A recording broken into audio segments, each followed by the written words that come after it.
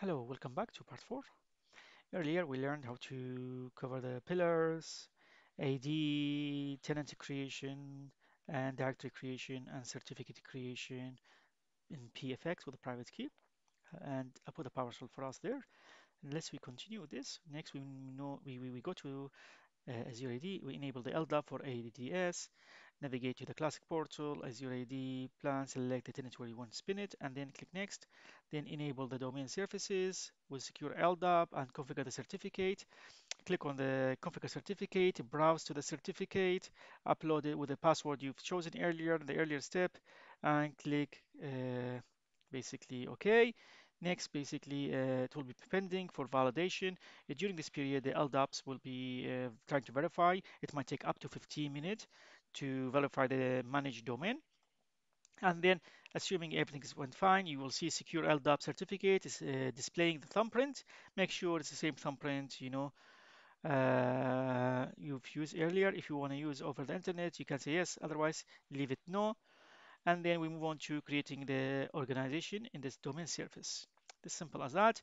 What we can do here, create an AADOU to be used for Hadoops only domain services.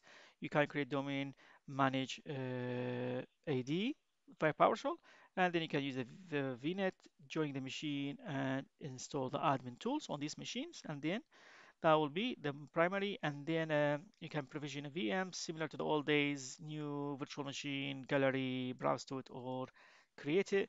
2012, 16, or 19, and then you can provision the VM, or you can use your own image.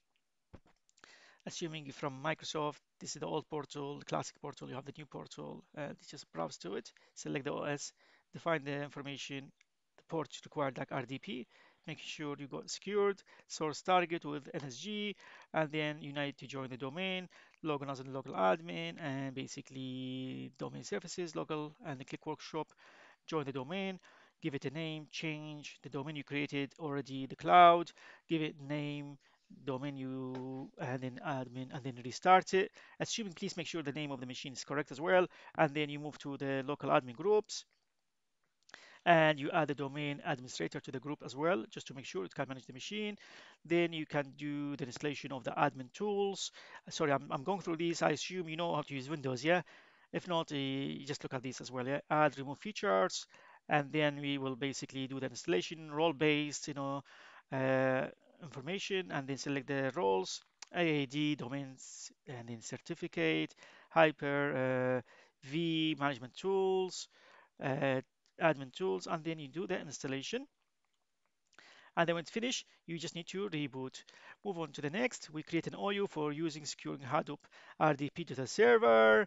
With an admin account, click Server Manager, click Tools, Admin Tools, and that will open for us the admin tools. And then we create the OU, navigate to the right-hand side, new organization unit. And then after creating the org unit, you can basically click on the OK and edit, or just like if you're happy with the name, that should be it. And then the next part is basically reverse lookup for your DNS. Make sure Kerbos use of the reverse DNS lookup. You must create it within the DNS zone. Use DNS tool to create a DNS lookup, assuming you are the one who's doing this. Otherwise, you need to work with the team who look after DNS. Here we go. Install the server tool, VM. I assume you are familiar how to manage install VMs, sorry, DNS on the VMs or AD. But I'm just giving you some screenshot to show you what is it. Similar to the previous one. Add roles and features. This time, next role again. Next, DNS file storage service installed. DNS tool. Next, restart, reboot, log on again.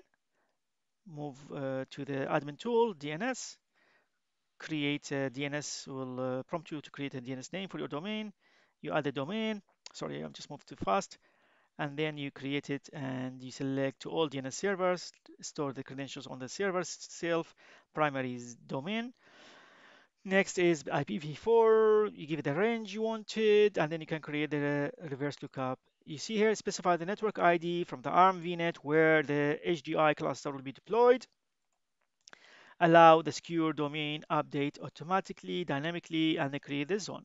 Yeah, when you create the zone, it will look something like this, assuming you are familiar with DNS. Yeah. Here we go. This is the DNS reverse lookup.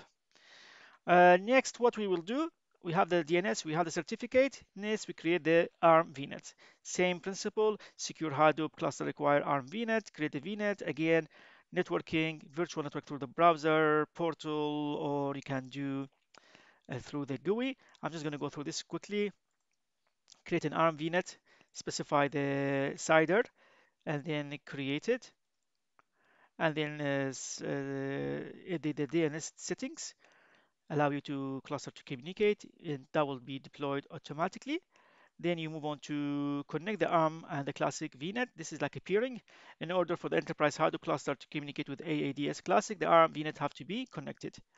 Now there are two ways to do that one. Either approaches, connect the VNet using VPN or using peering. Peering is much simpler than the basically the as we call it VPN. Now I'm not going to cover that one now. Let's recover this in the next session. That's all what I had for you for today. Thank you for watching and goodbye for now.